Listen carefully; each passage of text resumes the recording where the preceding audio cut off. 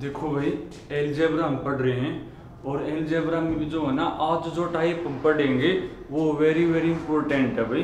देखो टाइप अपने क्या है, आपको पेपर में जो है ना ऐसे क्वेश्चन दिया मिलेगा। If x equal to 11, x equal to कौन है 11 है भाई, और आपने फाइंड करना है फाइंड, और इसकी वैल्यू आपने बतानी है भाई। x की पावर 4 माइनस 12x की power 3 plus 12x square minus में 12x और प्लस में कौन भाई 51 है। इसकी वैल्यू आपने बतानी है। ये वेरी वेरी इंपॉर्टेंट टाइप है भाई। देखने में आपको आसान लगेगी पर जैसे मैं को अगर आप वैसे नहीं करोगे ना तो आपके लिए बहुत मुश्किल हो जाएगा। देखो एक क्वेश्चन में कहा कि इफ का मतलब गिवन है यानी x इक्वल टू 11 है और इसकी वैल्यू आपने बतानी है। तो कई स्टूडेंट क्या सोचे थे बिल्कुल आसान है। बिल्कुल आसान क्यों है कि जहाँ x है वहां लिख दो 11, आंसर आ जाएगा सोल्व करने के बाद। पर जब तुम इसको सोल्व करोगे ना तो कम से कम 10-15 मिनट लग जाएंगे ऐसे तो, क्योंकि जब तुम यहाँ लिखोगे जहाँ x है 11 तो 11 की पावर 4 करनी पड़ेगी सोल्व, यहाँ 11 की 3 फिर उसको 12 से मल्टीप्लाई, यानी आपका बहुत टाइम बर्बाद हो जाएगा। यानी आप डायरेक्ट अगर x की जगह 11 लिख कर इसको सोल्व करने बैठोगे तो 15 से 20 मिनट आपके लग जाएंगे। तो आपको वैसे सोल्व बिल्कुल भी नहीं करना भाई। तो कैसे करोगे, देखो दो तरीके हैं भाई। पहले मैं आपको बताऊंगा बेसिक और फिर बताऊंगा उसका शॉर्टकट भाई। देखो बेसिक क्या है, जब भी इस टाइप का कोई क्वेश्चन हो ना कि बोल दे x इक्वल टू ये है और जिसकी वैल्यू आपने बतानी है वो x में लिखा हुआ है, तो आप क्या करोगे भाई, उसमें जो x की पावर 4, x की क्यूब, x स्क्वायर, ये जो कोफिशिएंट है ना, ये जो कोफिशिएंट है जो x की वैल्यू है ना उसमें ब्रेक कर लो। उसमें क्या कर लोगे, ब्रेक आप कर लोगे। x की पावर 3 का जो कोफिशिएंट है, स्क्वायर का जो कोफिशिएंट और x का जो कोफिशिएंट है ना, जो भी आपकी x की वैल्यू है ना उसमें आप ब्रेक कर लो। जैसे देखो आपने वैल्यू किसकी बतानी है, x की पावर 4 माइनस 12x की power 3 plus 12x square minus में 12x प्लस में 51। तो आपने करना क्या भाई, जो क्यूब का कोफिशिएंट है, जो स्क्वायर का कोफिशिएंट है और जो 1 पावर का कोफिशिएंट है ना, जो भी x की वैल्यू है ना उसमें ब्रेक कर लो। कैसे करोगे, जो x की 4 है ना उसको तो यों का यों लिखा रहने दो। ये माइनस 12x की क्यूब है, इसको मैं लिख सकूं भाई माइनस 11x की क्यूब और माइनस x की क्यूब में लिख सकूं। जो भी x की वैल्यू है ना उसमें आपने ब्रेक करना है। ये 12x की 3 है ना, इसको मैंने क्या लिख दिया 11x की 3 और x की 3 अलग कर दिया। बात तो वही 11 1 12। अब माइनस के 12 है तो माइनस के 11 और माइनस का ही 1 लोगे। उसके बाद प्लस 12x स्क्वायर है, इसको लिखोगे 11x square plus x square. हमेशा जो भी x की वैल्यू हो उसमें करना ब्रेक। तो 12x स्क्वायर है ना, क्या लिख दिया 11x स्क्वायर अलग और 1x स्क्वायर अलग कर दिया। ऐसे इसको भी करो, माइनस के 12x है ना तो माइनस के 11x और माइनस का x अलग करोगे और प्लस में कौन है भाई 51 है। ये आपका बेसिक तरीका है। अगर आपको ये समझ में आओ तो ये आपको वो ट्रिक समझ में आओगा। अब देखो भाई x की वैल्यू 11 है, यानी जहां पर भी 11 है ना वहां पर x आप लिख सको। अरे x इक्वल टू 11 है, यानी जहां पर भी इसमें 11 लिखा हुआ वहां पर आप क्या लिख पाओगे, x लिखो भी तो भाई। तो ये आपका बना x की 4, इसमें जहां पर भी 11 है वहां लिखो x। तो x इंटू एक्स की पावर 3 तो x की 4 हो जाएगा माइनस x की 4, ये यूं का यूं। इसमें जहां पर भी 11 है वहां लिखो x। अब x इंटू में x स्क्वायर तो x की पावर 3 हो गया प्लस में कौन x स्क्वायर माइनस जहां पर भी 11 वहां लिखो x। तो x into x square minus में कौन x प्लस में कौन 51। अब जो कटा काट दो, x की 4 तो x की 4 कैंसिल, माइनस से प्लस, प्लस से माइनस, और लास्ट में कौन बचे आपका, लास्ट में बच गया भाई माइनस x प्लस में 51। अब वो जो वैल्यू है ना x की वैल्यू 11, यहाँ लिखने की बजाय यहाँ लिखनी आसान है। अब इसमें जहाँ x है वहाँ क्या लिख दो 11, ये आपका बनेगा -11 प्लस 51, आंसर कौन होगा 51 मत 11 का भाई आपका 40 बनेगा, ये बनेगा आंसर। ये आपका बेसिक तरीका भाई कि x इक्वल टू 11 है और इसकी वैल्यू आपने बतानी है, तो आप डायरेक्ट जहाँ x 11 नहीं लिखोगे, सोल्व तो उस तरीके तो हो जाएगा पर आपका बहुत टाइम बर्बाद हो जाएगा। तो आप कैसे करोगे, इसमें जहां पर भी 12 है ना, जहां पर भी 12 यानी क्यूब का कोफिशिएंट, स्क्वायर का कोफिशिएंट और x का जो कोफिशिएंट है, जो भी आपकी x की वैल्यू है ना उसमें ब्रेक आपने करना है, ये कर दिया ब्रेक। उसके बाद उसमें जहां पर भी 11 वहां क्या लिखोगे x, जहां भी 11 वहां लिखोगे x, सारे कट गए भाई, लास्ट में कौन बचा -x प्लस में 51। अब जो x उसकी जो भी वैल्यू हो लिख दो यहाँ पे, तो आंसर आ गया। तो ये आपका बेसिक तरीका भाई, और शॉर्टकट क्या है मेरा, देखो शॉर्टकट वो यहीं से आ जाएगा समझ में आपको। मान ले x इक्वल टू ये देकर ने और आपसे वो किसी की वैल्यू पूछे ना, तो आपने करना क्या भाई, जो कांस्टेंट टर्म है ना जिसके साथ x नहीं है, यानी जो कांस्टेंट टर्म है उसमें से x की वैल्यू माइनस कर दो, वही आंसर होगा। देखो लास्ट में वही तो रहे हैं कि कांस्टेंट में से जो भी x की वैल्यू है ना वो माइनस कर दो, ये इसका शॉर्टकट है।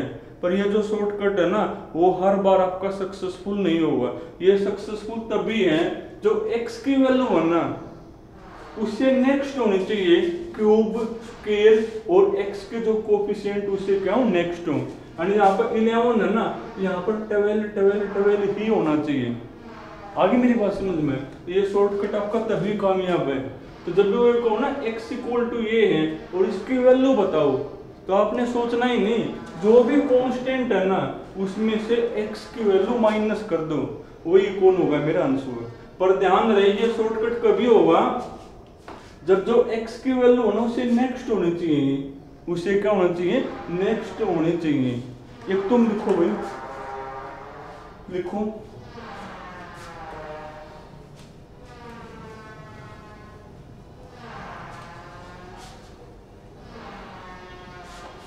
क्वेश्चन अभी आपका, if x equal to 12, if x equal to 12 और आपने वैल्यू बतानी है भाई, फाइंड x की power 4 minus 13x square plus 13x square minus में 13x और प्लस में कौन है भाई 60 लिखा हुआ है, इसकी वैल्यू बताओ। x इक्वल टू 12 है और इसकी वैल्यू आपने फाइंड आउट करनी है। तो क्या ट्रिक मैंने बता दिया, आपने सोचना ही नहीं, जो भी आपका कांस्टेंट है ना, जो भी हाँ ये आपको ध्यान रहे कि जो x की वैल्यू है ना ये स्क्वायर नहीं बल्कि यहाँ पर 3 पावर है भाई, 3 पावर का कोफिशिएंट और स्क्वायर का कोफिशिएंट और 1 पावर का कोफिशिएंट, इससे आपका नेक्स्ट होना चाहिए, इससे क्या हो नेक्स्ट नंबर होना चाहिए, तो ही आपका ये शॉर्टकट कामयाब है। कि जो भी कांस्टेंट है, जो भी कांस्टेंट है उसमें से x की वैल्यू माइनस कर दो, वही आपका कौन होगा आंसर। तो आंसर कौन बनेगा भाई 60 माइनस में 12, यानी कौन बनेगा 10 में से 2 गए 8 और 5 में से 1 गया तो 48 मिलेगा। तो ये बिल्कुल आसान है भाई, अगर आप बिल्कुल ही बेसिक से करोगे तो आपके लिए 15-20 मिनट लगेंगे, पर जो बेसिक तरीका मैंने बताया है वो सही है। बेसिक से करना बता दिया मैंने कि ये जो 13 और 13 है ना इसको 12 में ब्रेक करोगे, फिर जहां पर भी 12 है वहां पर x लिखोगे, तो लास्ट में कौन बच जाएगा, लास्ट में आपका कट पिट करने -x प्लस में जो 60 बचेगा। उसके बाद जो x की वैल्यू ये लिखोगे 12, तो 60 माइनस में 12 48 आंसर हो जाएगा। पर ये शॉर्टकट मैंने आपको फिर बोल दूं तभी कामयाब है, जो x की वैल्यू है ना इन तीन के कोफिशिएंट वो होने चाहिए। मान ली इसी क्वेश्चन में से बोल दे, मान ली यहाँ पर 13 है ना, मान ली सिर्फ यहाँ चेंज करेगा, अगर वो करेगा तो मान ली यहाँ पर लिख दे भाई माइनस का 14x, मान ली यहाँ पर क्या लिख दे वो माइनस का 14x लिख दे, तो अब आपका जो शॉर्टकट है वो सक्सेस नहीं है कि अगर आप अब भी ये नहीं कर सकते कि कांस्टेंट में से कर दिया माइनस तो वही आंसर होगा, नहीं। अब थोड़ा सा बेसिक समझो। बेसिक मैंने क्या बताया है, क्यूब स्क्वायर और जो x का कोफिशिएंट है ना वो x की वैल्यू में ब्रेक करना है। अब ये माइनस का 14x है तो करना 12 में ब्रेक, तो इसको आप लिखोगे माइनस के 12x और माइनस के कोण 2x लिखोगे, प्लस में कोण है भाई 60 तो है आपका। फिर जहां पर भी 12 वहां पर क्या लिख दोगे x, जहां पर 12 वहां लिखोगे x, तो माइनस का x स्क्वायर हो जाएगा x इंटू एक्स, माइनस का 2x प्लस में कोण 60। अब ये x स्क्वायर तो जो पहले वाला x स्क्वायर उसको काट देगा और लास्ट में आपके बार ये बचेगा, और आपके बार आंसर कौन होगा भाई, जो x की वैल्यू है ना उसको 2 से करके मल्टीप्लाई, तो 60 में तो माइनस करना पड़ेगा, यानी आपके बार आंसर कौन होगा 60, और x की वैल्यू को 2 से करके 12 दूनी 24 तो माइनस करना है, यानी 60 माइनस में 24 वो आपका आंसर बनेगा। देखो जो शॉर्टकट है वो तभी तक वैलिड है जब तीनों पावर के कोफिशिएंट इससे नेक्स्ट हो। अगर इससे नेक्स्ट है तो सोचना ही नहीं कांस्टेंट में से x करना माइनस, पर अगर वो यहाँ पर कई बार वो चेंज कर दे हैं, नेक्स्ट ना दिया पाओ कोई और नंबर दिया हो, तो थोड़ा सा आपको दिमाग यूज करना भाई। जब बेस हमने पढ़ लिया कि जो तीनों चीज है ना हमने x की वैल्यू में ब्रेक करनी है, ये तो आपके सारे कटने हैं, ये तो आपके सारे कटने हैं। आप सिर्फ यहाँ जाओ, यहाँ लिखा हुआ माइनस का 14x, तो माइनस के 14x को आप क्या लिखोगे माइनस के 12x माइनस में 2x, फिर जहां पर 12 वहां लिखो x, तो x इंटू एक्स स्क्वायर ये पहले वाला तो कट जाएगा और लास्ट में यो बचेगा, और इसकी वैल्यू जहां x वहां लिख दो 12 तो 60 माइनस 24 वो आंसर हो गया। एक तुम लिखो भाई, थोड़ा सा अपने दिमाग की यूज इसमें करना पड़ेगा। जैसे एक क्वेश्चन में लिखा हुआ है इफ x इक्वल टू 13, और ये लिख दिया अब इसने फाइंड x की 4 माइनस 14x की 3 प्लस 14x स्क्वायर, फिर माइनस में 14x प्लस 60, बताओ किसके बराबर होगा। तो आपने सोचना ही नहीं, x की वैल्यू 13 है और क्यूब स्क्वायर और 1 पावर के जो कोफिशिएंट है ना वो x की वैल्यू तो आपके नेक्स्ट ही है, यानी 13 से अगले नंबर ही हैं, तो आपको सोचना ही नहीं, कांस्टेंट में से जो भी x की वैल्यू वो कर दो माइनस, जो भी x की वैल्यू वो कर दो माइनस, वही आपका आंसर होगा। वही क्या होगा आंसर, यानी 10 में से 3 गया 7 और 5 में से 1 गया 4, तो 47 हो गया। पर क्वेश्चन में जो है ना यहाँ पर माइनस का 14x कौन है, माइनस का शायद 15x लिखा हुआ है, माइनस का 15, तो अब आपका शॉर्टकट नहीं चलेगा। अब थोड़ा सा आपको बेसिक पर ध्यान देना है। जब हमने पता भाई यहाँ तक का तो सारा कटना है, यहाँ तक का तो सारा आपका कटना है, आप सीधा यहाँ जाओ। अब आपने इसको 13 में ब्रेक करना है, अब 15 है 13 में ब्रेक करना, तो क्या लिखोगे माइनस का 13x और माइनस का 2x लिखोगे, तभी तो माइनस का 15x बनेगा, प्लस में कोण 60।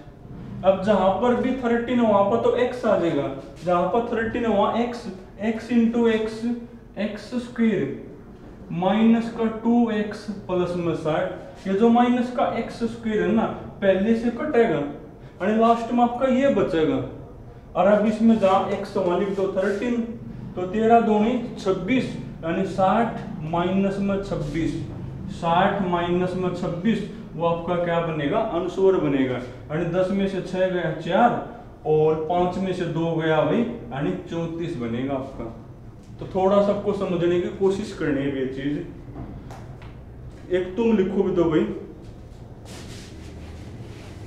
लिखना है क्वेश्चन। इसमें लिखा हुआ भाई if x equal to 18, x equal to 18 और आपने फाइंड करनी है, क्या फाइंड करनी है भाई, x की पावर 4 माइनस 19x की 3 प्लस 19x स्क्वायर माइनस के 17x प्लस के 42 में ये वैल्यू आपको फाइंड आउट करनी है। तो सीधा शॉर्टकट आपका नहीं चलेगा, क्यों? क्योंकि जो x की वैल्यू है ना, ये कोफिशिएंट सारे के सारे उससे अगले कौन है, ये तो अगले वाले हैं, पर यहाँ तो 17 है ना। अगर यहाँ भी 19 होता तो आपका शॉर्टकट यहाँ सक्सेसफुल था कि कांस्टेंट में से ये कर दो माइनस, वही आंसर होगा। पर अब नहीं चलेगा, अब तो थोड़ा सा आपको बेसिक पर ध्यान देना पड़ेगा। तो क्या बता दिया भाई, जो x का कोफिशिएंट है ना उसको 20 में करो ब्रेक, यानी 17 को 18 में करना ब्रेक। तो क्या करूंगा, अब माइनस के 17x है ना, तो इसको मैं लिखूंगा 18 में ब्रेक करना है ना, तो माइनस के 18x और प्लस x लिखना पड़ेगा। अरे 17 को 18 में करना ब्रेक, तो माइनस के 18 और प्लस का 1 लिखोगे तभी तो माइनस का 17 बनेगा, और साथ में x लिख दिया, प्लस में कौन 42।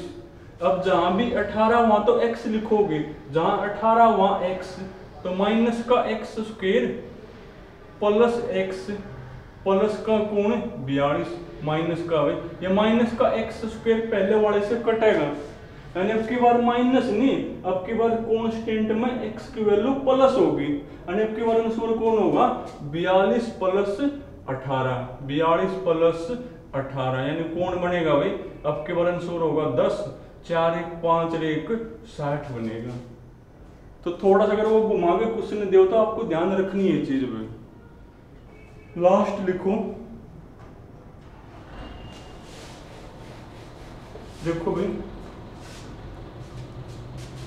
x इक्वल टू कौन है मेरा भाई 22 है भाई, x इक्वल टू कौन है मेरा 22, और आपने वैल्यू बतानी है भाई x की पावर 5 माइनस 23x की पावर 4 प्लस 23x की पावर 3 माइनस 23x स्क्वायर। थोड़ा सा साइड लिख दो भाई, उसके आपको ना दिखे।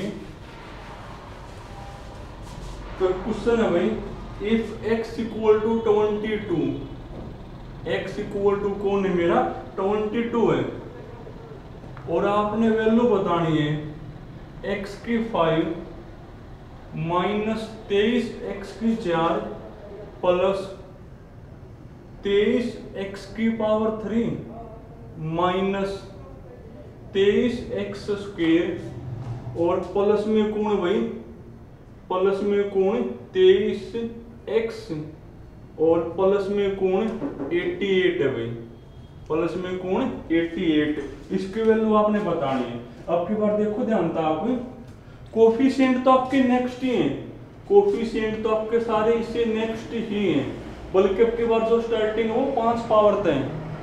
पर आपको ध्यान रखना है कि अब की बार यहाँ साइन प्लस का है, साइन क्या है प्लस का है, जो हमने बाकी क्वेश्चन करे थे ना उसमें यहाँ पर साइन माइनस का था। तो थोड़ा सा आपको बेसिक पर ध्यान देना भाई, बेसिक हमने क्या पढ़ लिया, यहाँ तक तो आप सोचो ही मत, ये तो कटने हैं सारे, सीधा आप x के कोफिशिएंट पा जाओ, यानी जो x की वैल्यू है ना उसमें ब्रेक करो, इसको करना ब्रेक। अब 23 को 22 में ब्रेक करना है, तो क्या लिखोगे 22 प्लस 1 यानी 22x प्लस x लिखोगे, प्लस में कौन 88। उसके बाद जहां पर 22 है वहां x आ जाएगा, जहां पर 22 है वहां x स्क्वायर हो गया प्लस x प्लस 88। पक्की बात है बच्चा, तुम बेसिक से कर लेना, ये स्क्वायर की टर्म हमेशा घटेगी पहले वाला दिन, यानी अब की बार 88 में जो x की वैल्यू वो जोड़नी है, यानी 88 प्लस में 22, तो 1 को 8 2 10 8 2 10 1 यानी 110 बनेगा। यानी आपको साइन भी ध्यान रखना है। मेरा मतलब कहने का ये है भाई, जो लास्ट की 2 टर्म है ना वो काम किए हैं, बाकी सब घटेंगे। सीधा x का कोफिशिएंट पा जाओ, उस कोफिशिएंट को जो x की वैल्यू हो उसमें ब्रेक करो, जैसे 23 को 22 में तोड़ना है तो 23 को क्या लिखोगे 22 जमा में 1 लिखोगे। अब साथ में x लिख दिया, जो भी कांस्टेंट है वो लिख दो। जहां पर 22 है वहां मैं x लिख पाऊंगा तो x into x square plus x plus ये पक्की बात अब कटेगी, चाहे तुम इसको पूरा सोल्व कर लियो। यानी अब के बाद लास्ट में क्या बचेगा 88 प्लस x, उसके बाद जो भी x की वैल्यू लिख दी हमने, सोल्व करे आंसर आ गया। तो ये टाइप आपने पूरी करनी है भाई। तो चल कल करेंगे नेक्स्ट टाइप आपकी।